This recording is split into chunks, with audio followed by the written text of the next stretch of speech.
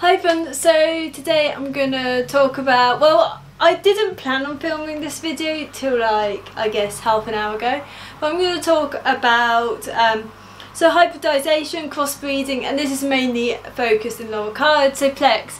And a lot of people, I see a lot of people ask questions, and I've written, I guess, almost essays before explaining what prevents it, how it occurs, and stuff like that. And this might consolidate, sort of make it easier to put in a long sort of format that's probably easier to access. So let's start with some definitions. So hybridisation is an event where two individuals of different species are crossed together. Crossbreeding is when two individuals of the same species but likely different variants, different cultivars if you look at plants, or different localities, they are bred together, or breeds you could say. So crossbreeding, for example, let's look at dogs. So a poodle with a chihuahua, that would be a crossbreed. Or with Loricariidae Plecs, you could cross a super red with a Snow White common brittlenose, and that would be a crossbreeding event. Hybridisation, on the other hand, is different species, and this is where it gets really difficult and really almost annoying, I'd say, to kind of understand, because there isn't a species definition that one sort of, while you get diagnosis for species, there's not one set way of defining a species, and therefore that goes sort of all the way up the line with genera and stuff, but it's really particular with species, and that's why you get so much sort of reshuffling as we learn more. And molecular has not given the answer, and morphology hasn't either. So there's so many different definitions, and this means that the preventing ways that hybridisation can or might not occur vary depending on the species. Okay, so first I'm going to talk about really why hybridisation might not occur. And I think the first most important reason is that the sperm, which is the male carrier, might not actually be able to fertilise or actually get into the female egg. And I think that's probably one of the barriers. So this is probably one of the main ones, I'd say, because the sperm actually has to sort of, implant into the egg, and that could, with hybridisation, that might be a big barrier. And it doesn't matter whether they're different genera, different species, that might prevent hybridisation from occurring. Next you get genetics. Their genetics might not be compatible, or it might not allow for the actual genetic code to... I've not studied that part, but it's pretty obvious, I think, that the genetics might not be viable. It might actually, the offspring might develop, but it might not develop the whole way. It might stop early, or it might come to term, it might not be born alive. There's so many different things with that sort of area. Karyotype is one that I think if you learn about hybridisation, you're always told about. If different species often might have different karyotypes, they might have different chromosome numbers, and this is a major way of preventing hybridisation, because if a species has a different chromosome number, it likely might not be able to hybridise with a species that has a different chromosome number. And plants are quite good at dealing with this. They have what's called Polyploidy, and they're quite adept at it. I think adept is really the word, so that they can cope a little bit more than animals.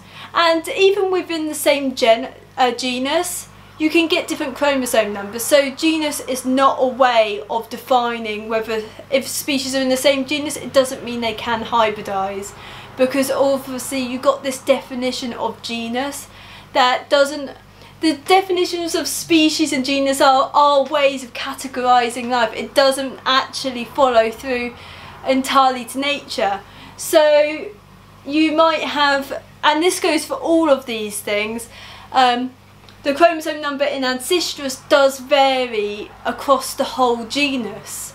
This does not, and a lot of people will say that all of ancestors can hybridise together. That is likely, well, very, very, very likely untrue. There's species that are so morphologically distinct that that is not possible. Some genera might be closer and this might allow for it, but chromosome number can be a big barrier. So the next one is morphology. And this sort of, I would say, is a bigger barrier when it comes to larger distances, and so it really depends. So you could categorise into several parts, whether sexual selection would allow for the hybridisation. That might sort of transfer a little bit into behaviour, preventing it, but also they might not actually have the physical parts that will match. They might they might not have the sort of same anatomy that would work really. And I would say when you see animals in the wild, they probably recognise their own species and population differently to how we'd see it, and in captivity is a very different sort of experiment. So I've gone over that really vaguely, but there's so much online you can read about different barriers to hybridisation, and a big thing would say that hybrids do exist, and a big thing about that is whether those hybrids are actually fertile, and all of these things can prevent, most of these things can prevent the hybrids from being fertile. So the next one, you've got behaviour. Behaviour is a big prevention of hybridisation. So one species might be nocturnal, another crepuscular. They might live sympatrically but then never meet, so they probably won't hybridise naturally. In captivity this might be different. And then this also, I would say, also comes to habitat to a degree. Species might live in a different habitat so they wouldn't naturally hybridise, but this in captivity again can be messed with a little bit.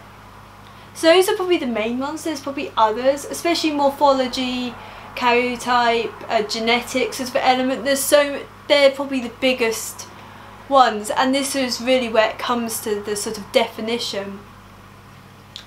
So really hybridisation is a difficult thing. You can't predict it entirely, and of course you've got fertile and infertile offspring. So obviously we see a lot more hybrids in captivity than we might do in the wild, and this kind of varies because hybridisation is actually a method of speciation. So speciation is the process in which new species evolve, and this you can see it in plants quite a lot, I think, but also it's why that the sort of tree of life is not a tree, it's more of a web, because you've also got other processes where distantly, like so the mitochondria of what would they have been? I think bacteria were then endocytosis, I think it is, into what then became eukaryotes, and that's why eukaryotes can respire and live in aerobic environments. Same also happened with the chloroplasts in, say, plants, cyanobacteria, but I think they might have been separate events. I can't quite, well, obviously the mitochondria and the chloroplasts are separate events, but this is sort of why it's so much more complex than it is. And obviously there's the ethics element. One thing I should talk about when it comes to hybrids is that a lot of people, because of this species definition and this the definition of the whole sort of taxonomy, a lot of people forget that regional variants and sort of colour variants, they might be actually more distinct or as distinct as different species. They might actually not be able to breed with the other members of their own species, especially when you look at ring species. I think it's the tiger salamanders in North America that ring round a particular lake. Eventually at the top of the lake where they meet, they can't actually sort of breed again to produce fertile offspring, and I think that's where it kind of blends a little bit. It gets a bit complicated because species are kind of more spectrum. So, but the problem is when you're crossing these variants, and especially if you don't know the origin, you might be inadvertently, especially with like as we know more about cryptic species, you might actually be hybridising, and you're sort of affecting the genetics of a species in the long run.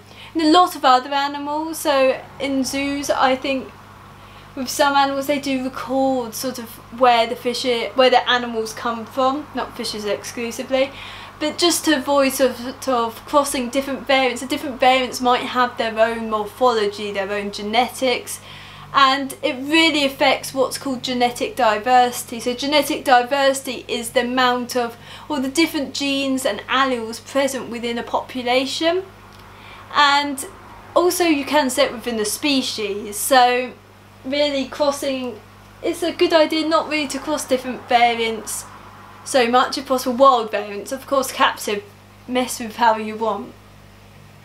So it's not a simple question, it's not a simple answer. You can't say one species can cross with one species can hybridise with another, just because they're in the same genus, because it really varies. Some genuses are so vast that the hybridisation can't go through the entire thing.